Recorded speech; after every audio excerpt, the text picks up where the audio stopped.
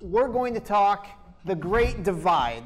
And so we have representing three corners of this debate. You've met Ivan. Ivan runs Tech Bar, which is a retail repair organization. Jessa, or I'm sorry, we'll go this way. John Bumstead is from Chicago. He does refurb work on MacBooks primarily, and he focuses, you see in the photo here, he has piles and piles of MacBooks. I have all of these wonderful photos. I'm not going to pump too much social media here, but all of you, if you're on Instagram, have to follow John on Instagram. He has the single best Instagram feed I've ever seen. It's glitch art. So briefly, I second this advertisement. Briefly, tell us about your Instagram feed. Well, I see so many hundreds of broken screens and also so many GPU defects that now and then I just see one and think, oh, that's kind of pretty. So I'll take pictures, and I like to put a broken screen up against the GPU defect and then cycle images behind them, just kind of do all sorts of combinations. So it's just something I do when I get bored. Repair is art. It's marvelous. That's awesome. Yeah, it is cool. So John is representing the refurbishing side of things, and then you have all met Jessa Jones. So Jessa has been doing a lot of repairs, and you're here on this panel to argue that we shouldn't fix anything ever. That's right. been water damaged. That's true. Yeah, no water damage. No water damage. No water damage for the sake of the device. Yeah. Okay. So to kind of stake out the positions here, John, why don't you start out and tell us a little bit about why you don't want to run a retail repair shop? Well, I mean, should I start with the intro to the business? Sure. Yes. Okay. Tell us about your business, Okay. and then you can say yes. Absolutely. So what I do is I buy thousands of broken laptops from a handful of electronics recyclers. So on the one side of the business, I get those thousands of laptops in the mail. Then I repair and refurbish those. Then I sell them wholesale to a handful of wholesale customers, who in turn sell to end users. So they take the burden of dealing with end users away from me. I think the refurbishing model is a good choice because people tend to default to the end user facing model. They default to the repair for hire model. Whereas in the refurbishing model, you don't sell a service, you sell a computer. And there are a lot of benefits to doing that. Because I have good relationships on both sides with my recyclers and my customers, and I've been dealing with them all for 3, 5, 7 years, I'm able, like I said, to just cut out the general public entirely. I don't have my calendar littered with dozens of deadlines. I don't have to deal with tech support. I don't have to deal with just any of the stuff that you deal with dealing with end users. I absolutely refuse to deal with end users. I will not sell a single computer by itself because it's just not worth my time. Because I sell 20, 30 computers in boxes of 10 a day, and as soon as you get one guy knocking on your door, it turns into a third of the day dealing with one person. So another aspect that's great about being a refurbisher is you own what you work on. When those computers come in the door, I own those computers. I can repair those computers. I can put them on the shelf. I can scrap them for parts. I can mess them up, and it doesn't matter if I mess them up because it's not like someone was depending on me to get them a machine for Monday for a presentation. So I'll just say, oh well, scrap that one and move on to the next. But the most important thing is that I can choose to do the repairs that make sense. I don't have to do a repair because someone wants it. I choose to do the repairs that make sense in terms of money, in terms of my time. So that's very valuable to be able to, sort of determine your own schedule and your own path that way. Let's see, specialization and optimization. There's a saying that if you take on the world always wins. But if you take on a very small piece of the world, you can become a master at that. You can be 10 times better at that than anyone. You can be 10 times faster at that than anyone. In my case, I work with Apple laptops. I think that's the best product to deal with, honestly. And because you've specialized in something small, you can then optimize that. you can turn it around as quickly as possible. You have 1,000 of that machine on hand, so you don't have to buy parts. I never buy parts because I scrap machines, because I only deal with a few machines and I have thousands.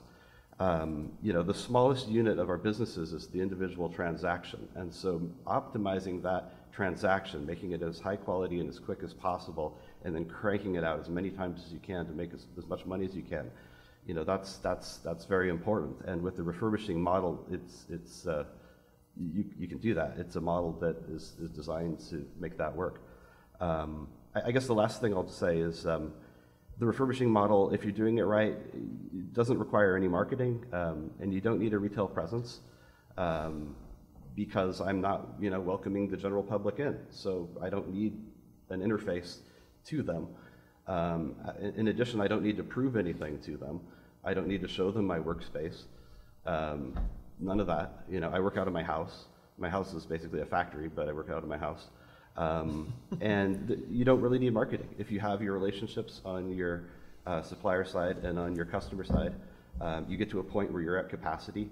And you know, I turn down suppliers, I turn down customers, you know, as opposed to a normal business where, you know, it's just marketing, marketing, marketing, trying to get those one-off sales through the door constantly in order to keep your business alive.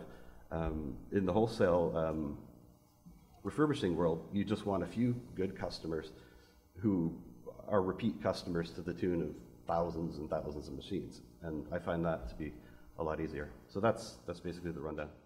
And that's why you should refurbish, and that's the end of this workshop. John wins the debate. No, this is it. You bring up a lot of compelling points, and I think a lot of the points that you bring up are pain points for you. Yes, they are. If you've read the book or heard anything about lean startup, like that's a lean business. It's hyper low expenses, good revenue. It's a good model. Yeah, it is a good model. I just didn't do it that way because I didn't. Losing the debate. I know. Like I met John and I was like, wait, what do you do? Like, this is great. Why doesn't everybody do this? He's like, no, because I got this down to a science and I do these 3 computers. And I was like, no, but you should do 10 computers. He's like, no, these 3 computers are perfect. Like, so yeah, ever since I met him, we've kept in touch, and it's a fascinating business model. I guess for me, it's a harder business to scale. So my business, I own a retail store. I don't know, most of you are probably in the morning session, but I own a retail chain of stores, and I also own an IT consulting business. So our retail business obviously has a much more, I guess, I perceive to be a larger potential revenue stream because everybody's my potential customer. And I think that figuring out a way to drive them, and that marketing is certainly a challenge, but it's actually not that much of a challenge. Generally, if you put up a retail store, talking about with Chris earlier, if you put up a retail store in the right location, people will come. They just show up to your front door because people need things fixed. But I think that they both internally have challenges. We definitely are challenged with bringing more people into the door on a regular basis. We are dealing with the end user, but ultimately our business can scale at the level of a You Break, I Fix or a CPR, where it can be a tens of millions of dollar business, where I'm sure it can also be at a refurbishment model, and it does. There are people here that have such businesses, but it depends also the quality of life you want to lead, right? I think that you've built a business that does allow you a certain quality of life and is very lean, and I'm admittedly a little jealous. But there's also a personality difference here, right? Where I think that John's personality is one where he's not a customer service oriented guy, and that's okay, right? But you're going to be. I mean, it seems like this is something. Yeah. I mean, you were very passionate earlier today when you were talking about the importance of service. And yeah, and I'm sure John gives good customer service. He just gives it to a lot less people. I like the client interaction. I like the end user interaction. I get a kick out of creating a promoter of my business, and that person brings more people into my business. That's an exciting feeling when someone believes in you and believes in your business model and believes in your brand enough so that they'll tell somebody else about it. And if you are able to create a wildfire effect of that, you end up with companies like Apple. You end up with companies that have such a strong brand presence that they can command whatever price they want, make you wait as many lines as you want because you want that product from that person. So we've been able to build that reputation in our community for our store. After I'm just having a discussion at lunchtime, but it also depends on the market. There are people in my market that will not pay my prices, no matter how good or how amazing I am. And at the same time, there are people that will only come to my store because it's my store and it's our brand. So I think that fragmentation creates some difficulty in running a retail model, but you have, I think, longer term potential for scaling that business because of the model that it is. Okay, fair enough. So we've heard two sides on this. Jessa has been fixing boards for a while. Yes. And there's a certain category of boards that you prefer not to fix. Yes. But first, John sucks because what he's doing is super boring. Come on. Did you see the picture with the like thousands of stacked laptops that are all the same? What a snooze. I mean, wouldn't you just rather kill yourself than have to stand there and take the same motherboard out of the same laptop like 1,000 times? I couldn't stand it. I would absolutely die. You know, and then you suck, obviously, because customers suck, man. And you know, I heard you in the first session where you're like, yeah, you know, like a douchebag customer comes in and he's messed up his phone, and you're gonna replace his device, even though you know you guys didn't do anything wrong. That would like kill you inside, you know, like that would drive me crazy. Because customers are customers, you know. Now, what's really awesome is data recovery. Because everybody loves data recovery, you know. I mean, data recovery is got the best part of customers. I mean, you know, it's customers are great when you're making them happy. And there's nothing that makes anyone happier than for you to give a mother back the pictures of her baby from the phone that, you know, somebody spilled coffee on. That's like a life's moment of greatest joy, second only to actually having that baby, is getting the pictures back. And you're getting to make those calls. Like, I love sitting down and writing it's good news, you know, and it's so fantastic. And then how much are they gonna pay? Whatever you want to charge, you know, like there is no like, well, I could go buy a new phone, you know, well, you can't really go back and recreate those first steps pictures, you know, so you know, data recovery is so much fun, you know, because you're dealing with customers, but you're making them happy. And with a no data, no fee model, you know, if you're not able to recover the data, you know, then you're not charging them anything. So they're really just, you know, you tried your best. They appreciate your efforts. They know they kind of sent it to the right place, and they're, you know, they're happy, and they'll send you something else for you to try again later, you know.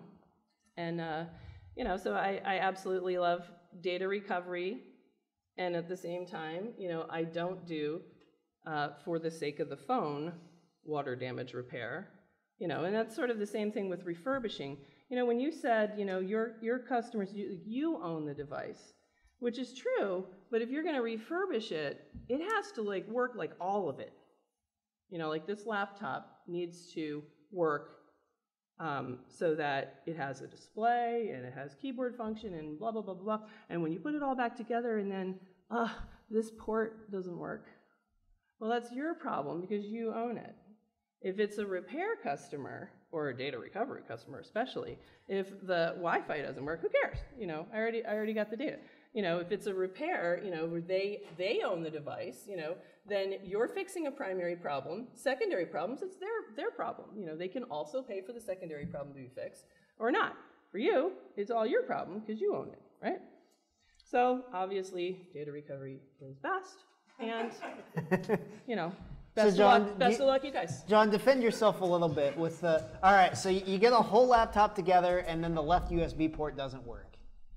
Well, you know, I buy stuff very cheap. I'm very, very cheap. I have a rule. I have a rule, like I'll never pay more for a machine than I can sell it for broken, which means if someone comes to me with a 2013 MacBook Pro and says, oh, but there's a battery issue, my price is $100. You know, so I buy hundreds and hundreds and hundreds of machines very cheap. So if that port didn't work, well, guess what? I have so many more hundreds of them, and I'll just swap out the board. It's not a big deal. You can send me the board and I'll fix it. A machine that's from 2009? 2013, you said. Oh, well, that one. That one. But not the I buy mostly from electronics recyclers, so they do tend to be older machines. You can send those to Chris. There you go. Yeah. And Chris's address is. That's right. Just send everything. He accepts Gaylords, just minimum Gaylord quantity. So I have a question for you. So Yes. once everyone's has their phones and they're replicating to the cloud, and there's a backup of everything on the cloud, Right. what happens to that business model? Well, you'd think that that would be the way it is right now, because, you get a new iPhone, let's set it up, and it's really difficult to not have it back up to the cloud. I mean, it's, like if you don't want to put a passcode on your phone, you have to no, seriously, not now, not ever. It's hard to not have it backed up to the cloud. However, we get called. I mean, Sunday was on the phone a couple minutes ago, and I hear her $100 for rush service on top of $200 for data recovery. Because people just don't know how to set it up. They think it's set up, but it's not. That's really common.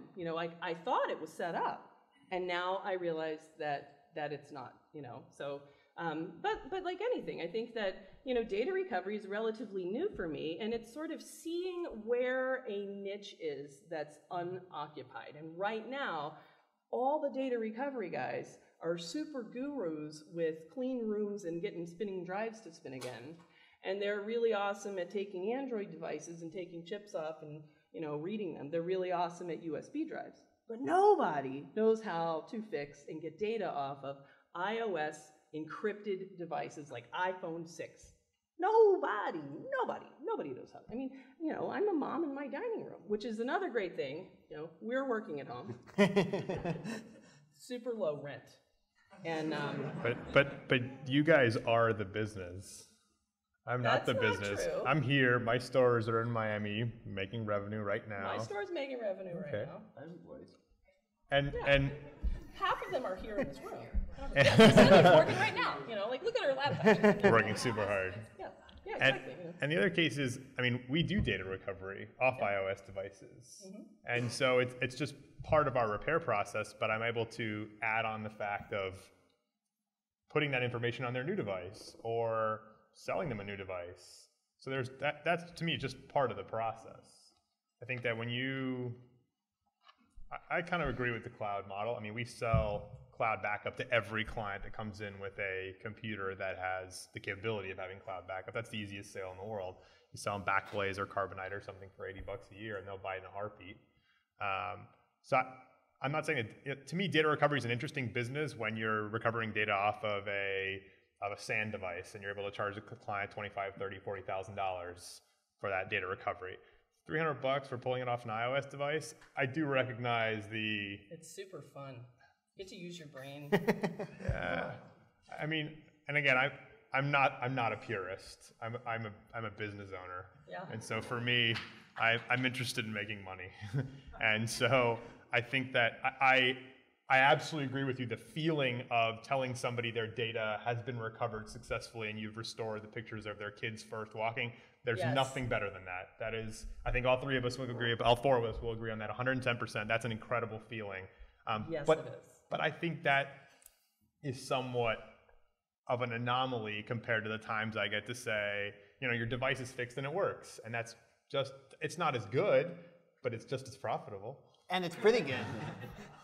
But it's and sometimes really more profitable. not. Let's take a look at this. Your device is fixed and it works. So what was the repair? Screen, let's say it's cracked screen. So let's do a hard one. Let's do like an iMac screen repair. The part is $199, $249. We charge $600 for the repair. Let's do an iPhone screen. Okay. So iPhone screen. Let's do one that works for the course of this conversation. iPhone screen, part $100. Whoa. Where are you buying your screen from? Well, I was talking to a gentleman outside who's refurbing his own screens, and he's getting 6 screens for $9. So let's use. Well, he's getting glass. Well, he's getting All glass, right, but fine. he's Let's refurbing go his with own it. screen. So I'm putting in the $9 iPhone 6 screen Right. for my retail customer, Right. who I'm making happy, and I'm charging him. for 6, Yeah. $199. I'm charging him $199. Here you go. So now I have made a profit of $190. Right. So now I'm going to write the check out to my rent. I'm going to write the check out to the marketing. I'm going to write the check out to all the employees. And now the customer, he called back. You know what? He's pissed because he just found out that he could have gone to the Apple store for $109, and he wants $90 back. Right. And his old screen put back on because you're totally taking advantage of him.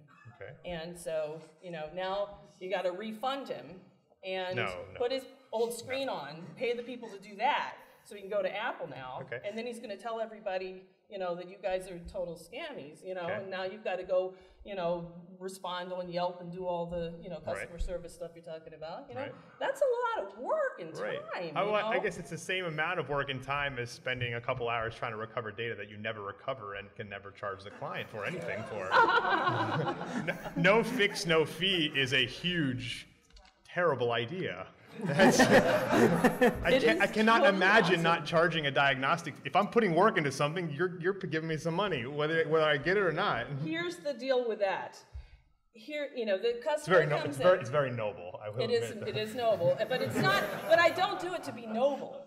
I do it because I don't like having to go respond to negative Yelp reviews, which, by the way, I've never had. They're all 5 stars. And Quentin, somebody. Put your phone down. But don't we all hate Yelp, though? I mean, that's pretty well established. So, the deal is that with no fix, no fee. If you come to me, probably not for data recovery, but for just a general board repair, and it goes something like this: like, I'd like for you to replace the charging port on my iPad Air. It's not charging, and I'm saying, well, does it have physical damage? No, but it's not charging, so obviously it's the charge port. And I'm like, I really think that you probably have you're likely to have a deeper issue than that. Well, I can't do it. I want to pay you to just replace the charging port. Okay, so I'll say, all right, it's a for service though. You're asking me to get out my soldering iron. I'll do it. I'll replace your charging port, $70. So I replace the charging port. I give it back to you. I replace the charging port. It still doesn't charge. I told you that. I thought that it was going to have a deeper issue, but I did what you asked me to. So then, how do you feel? A, you can feel like, well, Jess is pretty good, so she probably did a great job, and I'm an idiot because I should have listened to her, and I should have known that it was going to have a deeper issue, and man, I wish I'd never done that. How could I have been so stupid? Or are you going to think, Jessa probably messed it up? I mean, she's so busy, she works at her house. Come on. She probably messed it up, and now she's charging me anyway, because obviously it doesn't work. She messed it up. So if I do no fix, no fee, everybody's happy. I give it back to you, you're happy. But if the customer comes to you and says, fix my charging port, I say, what's the problem? They say it's not charging. I say, so you want me to fix it because it's not charging, not the charging port. That's more of a customer communication thing than it is anything else. It's not about like, I don't fix the I don't fix the part. Like, it's about I'm here to there's this phrase, I forgot who is, I think it's like a Jim Collins quote, sell the outcome. Right, so the outcome is I want my phone to charge. How you make a charge, I could give a shit how you make a charge. Like, just make a charge. Make when I plug this thing, the little light goes on and I have more power. And so for our customers, a lot of that is communicating with them, and 20 to 30% of our customers think they can repair devices, and it's important for us to educate them that they are in our store because they cannot. Right. And so I think it's really important that they recognize that on the onset, so that when we're done, they're like, oh wow, this place is so great, and they stop thinking about that. The same way that I feel about my CPA and my financial, my accounting. I have no interest in accounting. I just want to see a P&L and a balance sheet, and I want to be able to read it correctly, and I want the background of all that to be done at his place of business, and I'm happy to send him a nice check for it. Yes. we also do, I mean, I don't do charge port for hire, I do solutions, no fix, no fee solutions. So it would be, it's not, I'm never going to quote you for a charge port. It would be to quote you for whether or not I can make it work, solutions, but some of the time, it's no fix. It's my job though, to just not take every repair. Like Chris was saying about devices, like if you bring me your, kind of like rusted out Teddy Ruxpin, it's just probably not worth it for me to take that thing apart and start, putting the board in the ultrasonic cleaner and try to go after it, But it was custom programmed with all my kids' favorite sayings. Well, in that case, I just want the data back. Okay, in that case, let's do business. Teddy Ruxpin data recovery. That's right, exactly. Flat fee, $4.99. So we spent some time today and we've talked through kind of technically how refurbishing works. We all kind of know how retail repair works. Can you explain a little bit of what your approach is to data recovery? Yes. Okay, so data recovery, the niche that I'm working in is specifically iOS data recovery because not many people are doing it. And my approach to it is nothing special other than try to make the phone work. And by try to make the phone work, try to get it to have power, display, and touch. And that's all you need in order to be able to extract the data natively. And this is unique to iOS devices, and it may be the trend of the future, but the way that the encryption works, it used to be, with a lot of hard drives, the way you'd fix a hard drive is you'd swap out the board on the drive, and then you could get the drive to spin again. In extreme situations, you'd pull the platters off. With the Android devices and with some other flash devices, you can take the flash chip off the IC, transplant it onto a known good board, and it'll work there. But the iOS devices are more tied together. For an iOS device to say, open sesame, here is my data, here are the pictures, you have to have 3 different chips that are all integrally married together to all be working in concert in order to sort of release that data. So ideas of sort of desoldering chips and putting them on a different board, really kind of don't work, because the data on just the data chip is really inaccessible without the companionship information from the other chips. So then it's sort of like, what's the feasible way to get data? And the answer is to just get the board to sort of work natively. Should we take the question? Sure. Do we have a question? Yeah. Yeah. Do we have the microphone? You guys have the, there we go. Would it not be easier to get a working iPhone 5, pull the 3 chips off, stick them on the working iPhone 5, done? No. No, it doesn't work? Well, it's not easier, no. I mean, the challenge is the underfill around the Yes. BGA. right. Yeah. So the challenge with all of these sort of, modern iPhones is this, the miracle of underfill, which is fantastic and also the worst stuff on earth. So underfill is sort of a solution to this like tough problem where if you have a board and you stick one of those BGA chips on it, the BGA chip has a ton of, really fragile information on it that's now glued to the board with solder balls. And if you're playing Candy Crush and you can't get past level 25 and you throw it down, then it's really easy to sort of fracture those joints. So how could we solve that?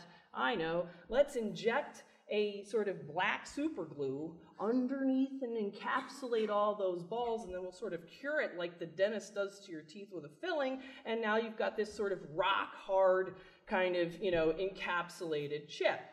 That's fantastic for Candy Crush damage.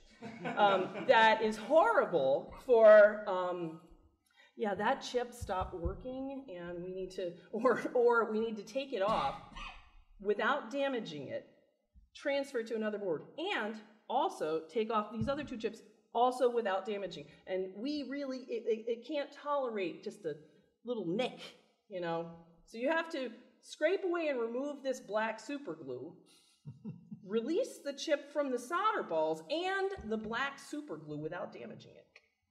So black super glue bad, board fixing good. See, in my business, we would charge you $40 and give you your phone back and say, sorry, we can't fix it. Why do you have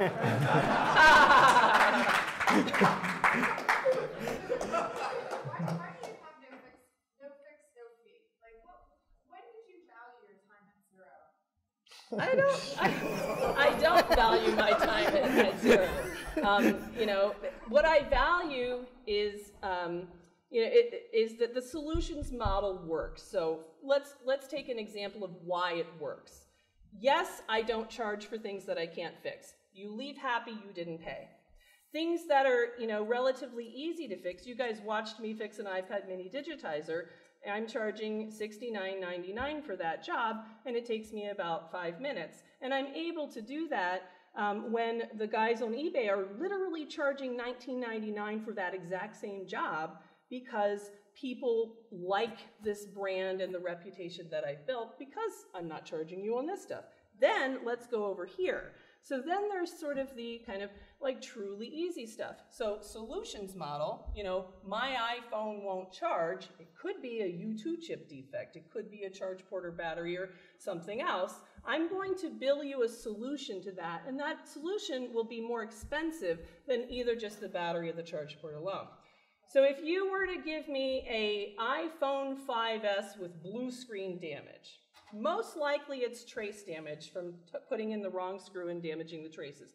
I may be microsoldering traces that are the size of, you know, ant legs onto your phone and charging you, you know, I charge $140, no fix, no fee for that. However, you may be sending me a phone that really just requires a DFU mode restore. You're still paying $140 for that. You know, so the model overall averages out. Yeah, so the model overall is successful. It works, you know, and it just, you know. No, I think there is an average. I just think that there is also a case when you can't fix it to say, well, I spent an hour doing this for you. It didn't work, and you agreed. Right. People don't like that. But I mean, you're absolutely right, and they all say yes at the get-go. Our human hopefulness says, you absolutely deserve to be paid for your time. I'm going to pay you $50 minimum bench fee regardless. And I used to do that. It's sort of like, I called it complex diagnosis, and the complex diagnosis and investigative repair. That's a great name. We don't do it anymore. Is that not what you do for your time, even when you don't have to? No. The reason why I bring this up is because I'm opening more repair shops. Get her the microphone. I have guys that ask me this all the time. Yeah. Why do we charge diagnostics to our customers? We charge $49.99, whether we can fix it or not for you. We have a transparent ticketing system, so we show you picture, full disassemble. Yep. I think it's proper, it's a communication thing. You set the expectations with your customers up front, and then they're not disappointed in the end. But they really prefer to pay zero. Everybody prefers to pay zero. Hold on. I would love to pay. But different business models work for different ways. I guarantee you, between our business model and her business model, we all want John's business model. Yeah. No way, man. I would because sooner even though take this an ice pick to my face than pay 1,000 identical Honestly, screws. John, yours sounds the least stressful. John has like a brilliant business model, and it's totally different than anything you and I would come up with opening retail stores. But I think there's a case to be made for no fix, no fee. If I didn't want to spend a lot on a particular repair and had the option between spending $50 for you maybe to fix your phone and her zero, and you had the same reputation online, I would go over here. You would lose my business, and you would lose my repeat business if she was able to repair the device, which most likely she was because she's kind of awesome. Right. But there is definitely a case that I think you could make a case, especially because you are an expert in your field, to say, my time is valued, maybe not at $50, maybe it's valued at $25, but that $25 maybe It's $50. That's $50. I would have $75. So, but here's the thing, you know, the model doesn't work if I'm going to say, come of course. Devices.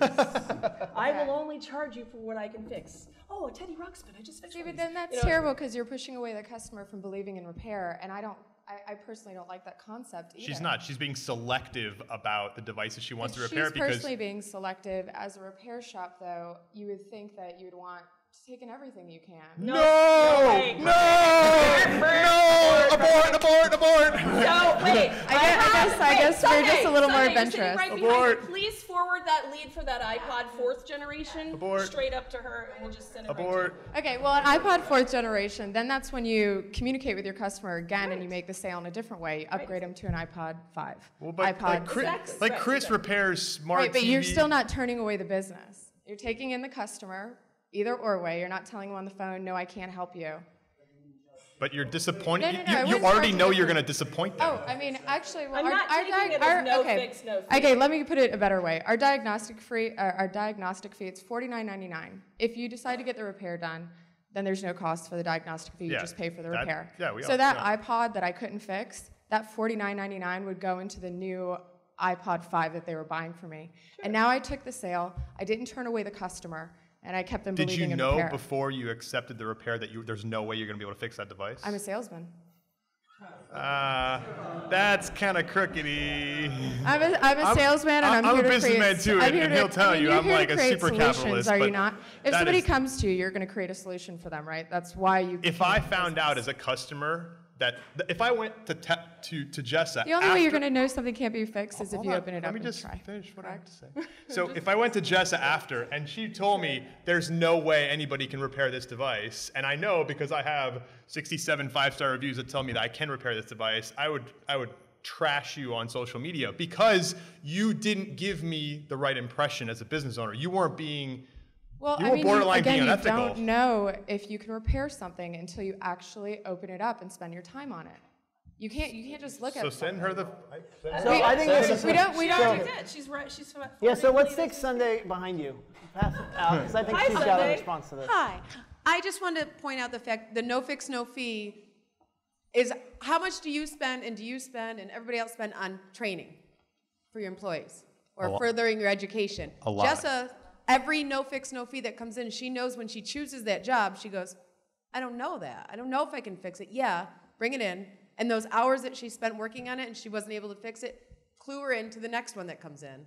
And then she has I said the other day, it's like an episode of CSI where she should have like the strings and the pins and all. Like, you can see the way she's the way that you've taught yourself, and you teach yourself every single thing that you've done. You've used your resources. And so every time, like, as business manager, if I see her putting 5 hours into a job and then going, I know that's okay. That time is well spent because the next one that comes in, she's going to see some similar pattern and go, I got it.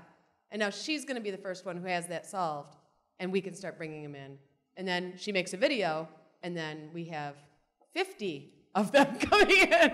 So sometimes it's not great for me, but I really value that approach because I think it's different for you because you are a researcher by heart. I think that you have that business model, like you have to be very sensitive and having someone that sort of balances your curiosity as a researcher and what the business needs. And I call time of death sometimes. I'm like, okay, time of death, walk away. But I think your approach to doing no fix, no fee, of course the customers love it, and you're furthering yourself and the business. I mean, here's the thing. She got a raise after that? Here's the thing. I used to do exactly what you're describing, complex diagnosis. And I would get, like a batch of boards, and it would be like, fix this one, dead, dead, dead, dead. Okay, so now your yield customer, is going to be, you're getting 2 good boards back, and then I'm charging you 4 $50 fees. So now your overall package for 2 boards. Is that for business customers, or is that what you're switching to, or are you talking about? I've moved away from this. So this would be something that I would do for, most of my customers are other shops. Yeah. And so, charge, of course they recognize that they can't ask me to sit here and with a whole afternoon in a schematic and try to fix some $100 phone, and then of course you're going to pay for my time. But people don't like it, So what's better for me is to say, I'm not going to address that. I'm not going to address that. Too open-ended. I'll fix this and I'll fix this. And so now I push those off the table and I repair these 2, and then it makes sense for you as a business.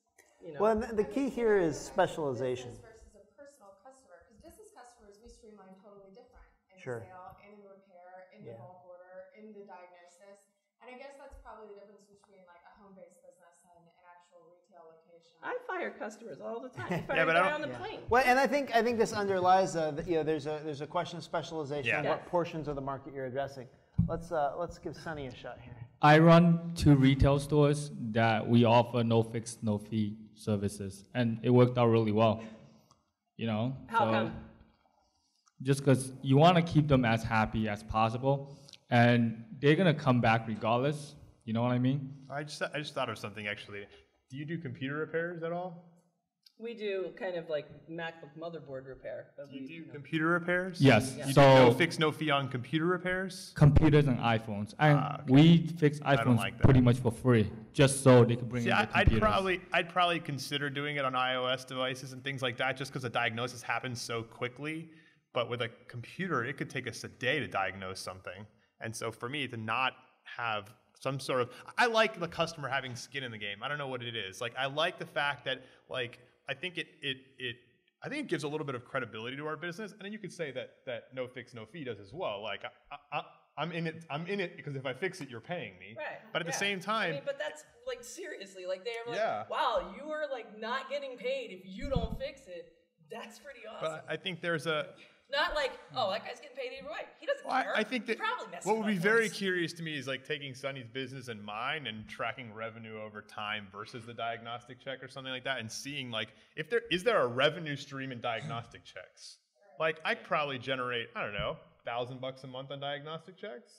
Like that's $1,000 a month I didn't have otherwise. But that's time. That's $12K a year. $1,000 worth of pissed off people. No, they're not pissed off. Absolutely not. They're not. No, definitely not. That's totally disagree with that. That is totally disagree. I mean, it's just part of human nature. I've had customers that have walked in and paid a diagnostic check, and at the end we tell them, listen, this computer is not salvageable. This is not a good idea to repair this computer. Go invest in another computer. Come back.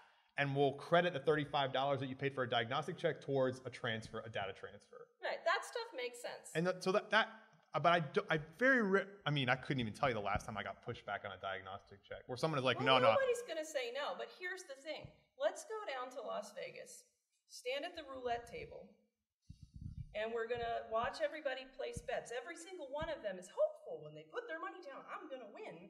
And then let's talk to all the people that didn't win and ask them, how many of you guys wish you had that $50 that's a bad analogy because they're not gambling with my business. They're trusting the most credible repair shop in Miami, Florida. No, they are hopeful that theirs is. It's not about you. It's that their device is either fixable. But they came to me. They didn't come to any of the other 3,000 vendors they could have gone to. They came to me because of my reputation and my brand, and they trust. That it's not a crapshoot. That the highest probability of me getting this data back is paying this guy $50, and usually we're able to achieve. And if we're not, we'll explain why. We'll give them a diagnostic report. You know.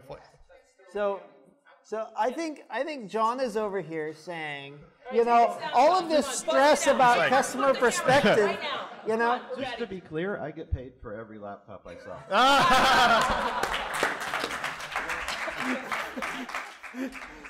So, John, like, tell me about your customer review experience. Like, he's waiting.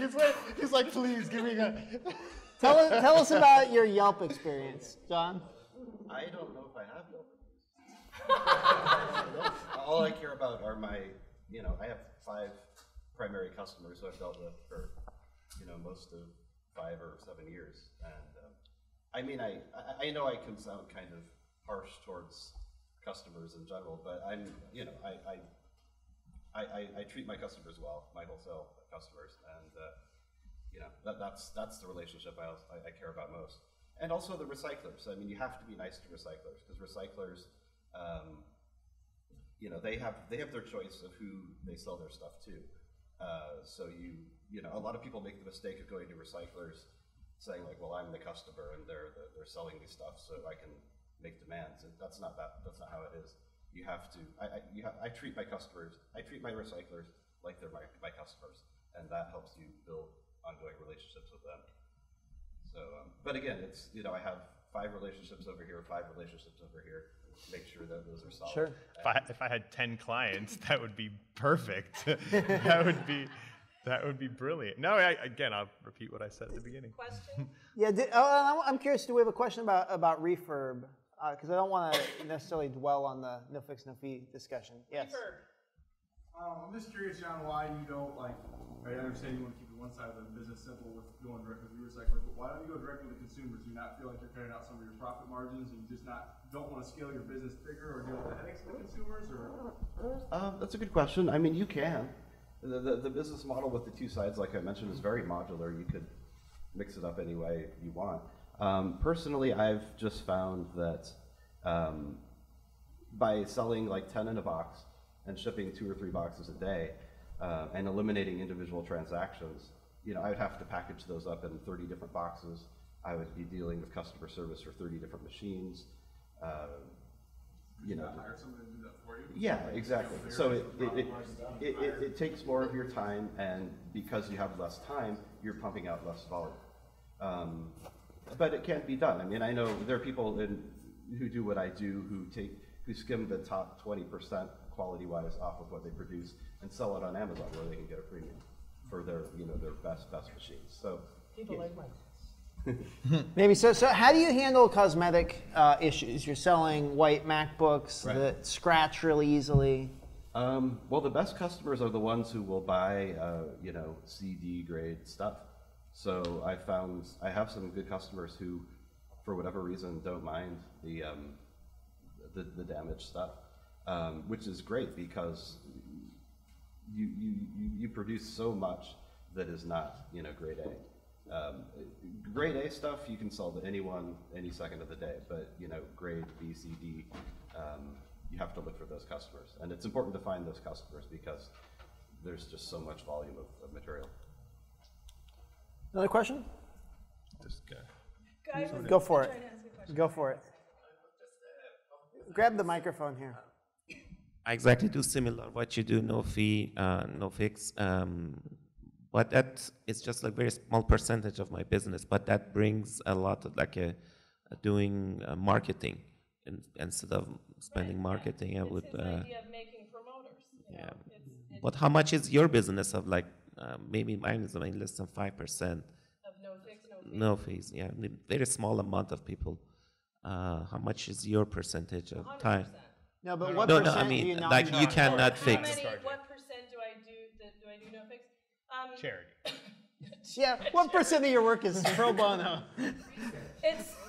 It's secretly very low. I mean, it sounds like, oh, we do no fix, no fee, which sounds like we do no fix all the time, but we really don't. And the reason why is because when I hear about a repair, you need to tell me about the history of the device and problem, and then I will match it to my experience base, and I will generate a probability that it's X, Y, or Z, and then I will quote you a no fix, no fee solution. And that probability is probably 95% that I know what the problem is and that I can fix it profitably.